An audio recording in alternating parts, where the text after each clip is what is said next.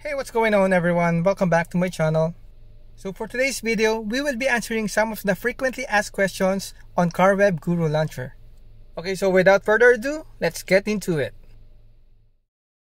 So for the first question that we will be answering is how to remove the status bar. So to remove the status bar on top of your screen, just swipe your finger up and go to the options menu. Now tap on interface. And you will see a status bar right here. Just turn that off. Now go back to the main screen.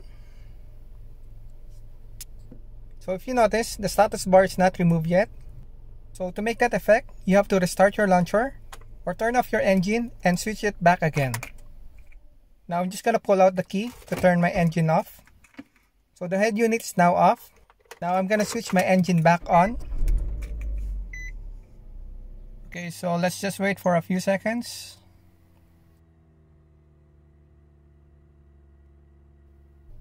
Now my head unit is starting up. Okay, so as you can see, there's no more status bar on top of my screen. Okay, so that's one way how to do it. Okay, so let's go to the next question. Why the music album art is not showing and the navigation widget is not working? So as you can see here, the album art is not showing while playing music and the music visualizer is not working.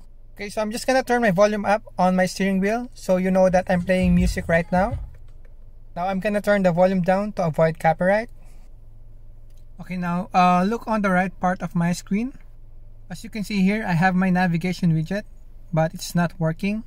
Even though I make an active route on my Google Maps already, still doesn't show a turn-by-turn navigation. Okay, so to make your album art show on your screen and to make your navigation widget working as well, go to Options menu and allow Carwebguru Launcher to access your notifications. Okay, let's tap on Permissions and then Notification. Then turn on Notification Access for Carwebguru. These settings will allow Carwebguru to read all your notifications. Okay, so once you're done, go back to your home screen. So as you can see, the music album art and visualizer is now showing and the turn-by-turn navigation is now working as well. Okay, let's go to the next frequently asked question. Why is the weather widget not working? Okay, so I have my weather widget on top of my screen and it says disabled. Same thing here on my other window. Now to get that working, just go to the options. Now go to the program, which is this one, and look for enable weather widgets. Now just turn that on. Now go back to the home screen and just tap the weather widget and wait for a few seconds. Now it says download. Just tap on that again. So there, it's now working. And for this one, just to let you know, you need to have an internet connection. Okay, so let's go to the next question. How can I select or set my default music player?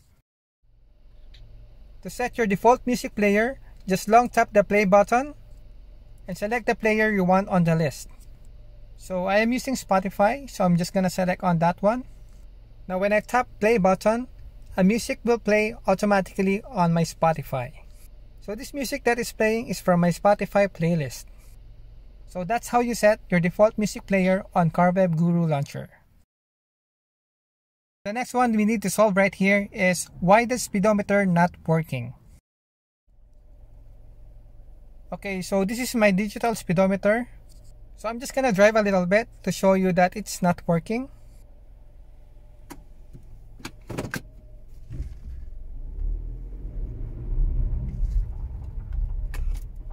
So as you can see, my digital speedometer didn't work and it's still in 0 position. To make the speedometer work, you need to turn on your GPS location and allow Carwebguru to access your location. Now go to Permissions and enable your location. Now just tap Allow. Now still under Options menu, go to Location. Now set your GPS location API to Fused API New. Now let's go back to the home screen and let's see if the digital speedometer will work. Now I'm gonna drive a little bit.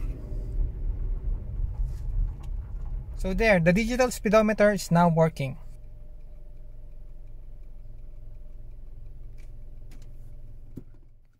Okay, for the last one, not many of you actually don't ask this one. But I'm gonna show you how does the Autostart app works in Carwebguru Launcher. To add an app on Autostart from this launcher, go to your app drawer, and from here, select whatever apps you want to add. Let's try this Radarbot app, which looks like this. Now long tap on the Radarbot app and select Autostart. Now select how many seconds before the app will open. Okay, so I tried 5 seconds. Tap OK. And let's go back to the home screen. Now I'm gonna turn off my engine. The head unit is now off. Now when the time comes you want to drive your car, of course you want to switch your engine first.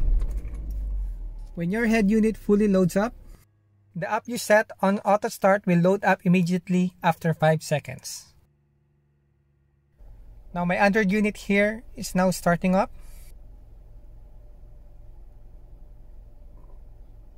Now the Carwebguru Launcher fully loads up. Now let's count 5 seconds. 1, 2, 3, 4, 5. And now the app that we set is now starting. So there, that's how the Autostart app works. It loads up automatically on your Android head unit.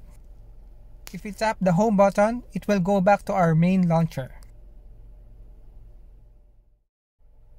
So there you go guys, I hope you like this short tutorial. And if you think this video helpful to you, please give this video a big thumbs up. Please share this to your Facebook or friends. And I will really appreciate it if you do.